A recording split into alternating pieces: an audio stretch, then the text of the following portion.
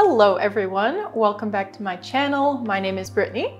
In today's video, I'm going to show you another way of tempering chocolate, which is called the seeding method. If you'd like to see how to temper chocolate really easy using the microwave, click on this video. I also go into a lot more detail behind the science of tempering in that video, if you're interested. So, the seeding method works essentially by taking part of your chocolate and warming it up to a specific temperature where all of the crystals in the chocolate are melted. Then you add fresh bits of chocolate, seeds, that already contain some stable crystals, which cools your chocolate down. Those two things combined with lots of movement encourage more stable beta crystals to form. And then to finish, you just make sure the chocolate is brought up to its working temperature and held there, and it's ready to go. You can use dark, milk, white, or any couverture chocolate with this method. Just make sure that you check your specific brand and type of chocolate's temperature chart.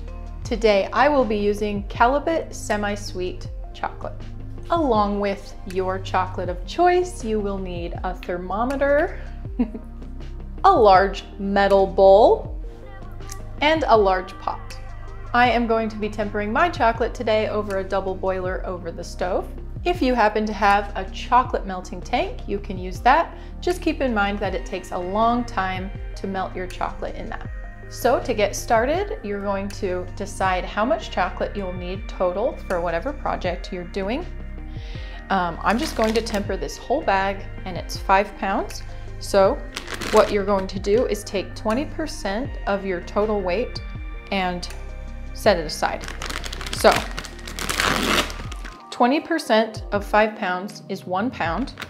So I'm going to measure 1 pound and put it in this bowl and set it aside.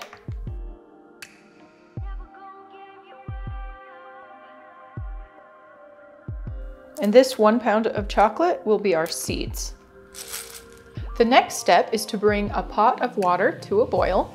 You don't need a full pot of water, just a couple inches will do the trick.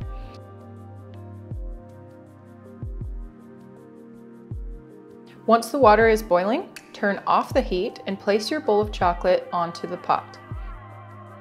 You will now melt the chocolate in the bowl, keeping a close eye on the temperature and stirring it often to make sure it doesn't burn and that the heat is being evenly distributed.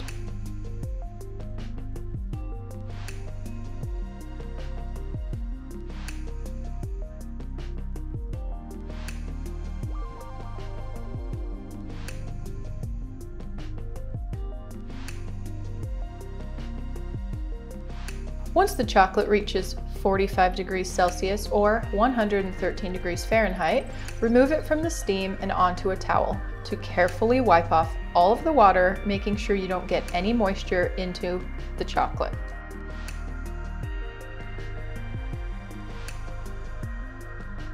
Okay, the chocolate is at 44.9 degrees, perfect. Now all that's left to do is add in your little seeds and stir, stir, stir. The movement in the chocolate helps encourage the right type of stable crystals to form, and it also helps cool down the chocolate for us.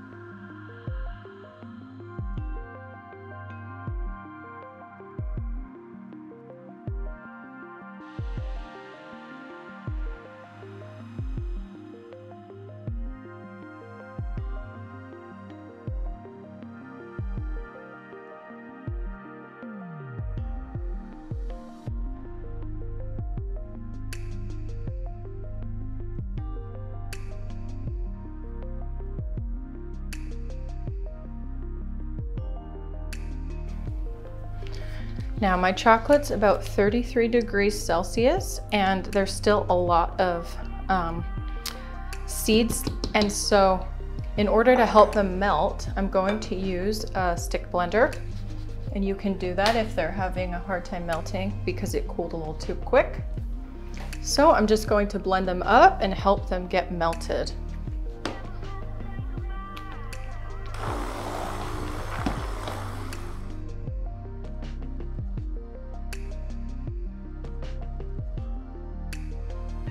The other option is that you can add a little bit less than 20% of the total chocolate, or chop your bits before you add them, just whatever works. There's a lot of factors. It can be how warm or cool your room temperature is, how quickly you're stirring, things like that.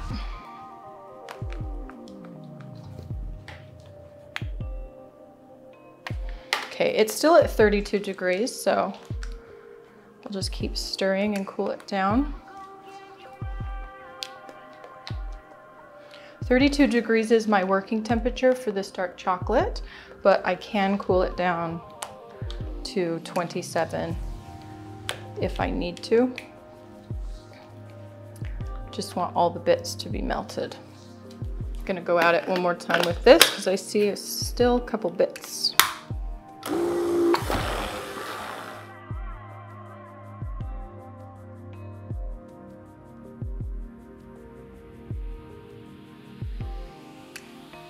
All right, it's looking really smooth.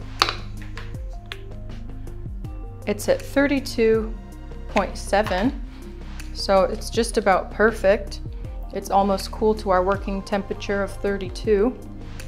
So now, just one little quick note, if you're using a tank, you can just adjust the temperature to the working temperature, and then it'll just hold it there, which is great. Keeps it warm for you. If it's in a big bowl like this and you go lower than 32 by a couple degrees, you can pop it back on the steam on the stove to warm it back up to 32 as you work. And you can do that as you're working, or the other option to keep it at its working temperature is to just use a heat gun, or if you don't have a heat gun, you can use a hair dryer and you just add a little heat and then stir it to keep it fluid while you're working. Okay, it's looking good and smooth, and it's 32.3 degrees. So we're going to do a temper test. Now for the temper test, I'm just going to dip this into the chocolate, a little metal spatula, and set it right here. See how right now it's shiny? You can see the shine. I'm going to set my timer for 5 minutes. The dark chocolate should set within 5 minutes. Milk and white chocolate will take a little bit longer than 5 minutes, but definitely any chocolate, if it's not set up within 10 to 15 minutes, then it's probably not tempered.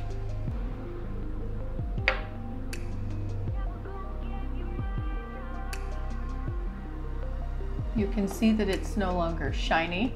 You can tell that it's setting up, and it's only been 3.5 minutes. If I touch it, no chocolate on my finger, and it stays there. So it is tempered.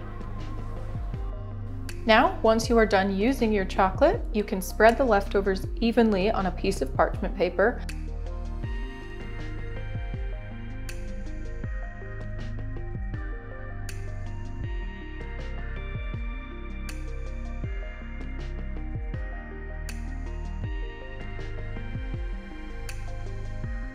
Let it set up and then break it up into pieces and reuse it another time by retempering it.